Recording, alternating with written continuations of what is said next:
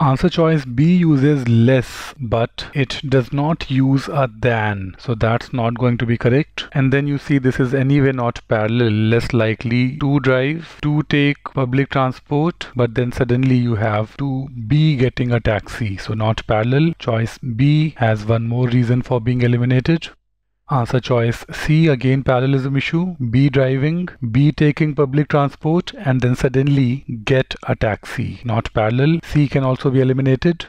Choice D, B driving, take public transport, not parallel already, B driving and take, and then get a taxi. Take and get are parallel, but B driving is not, so choice D can also be eliminated. Look at choice E. Instead of changes the meaning. It's not about A instead of B. It is about less versus more. So choice E changes the meaning, and anyway take public transport is not parallel to getting a taxi. So much wrong with answer choice E. This is probably the worst of the 5 answer choices. Let's confirm choice A now. Residents are less likely to be driving than to be taking or getting a taxi.